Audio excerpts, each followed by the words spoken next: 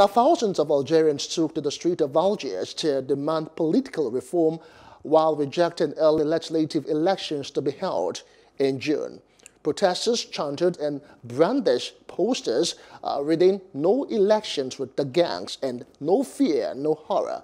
The street belongs to the people," saying they will refuse to vote in the upcoming elections held under a political elite they reject.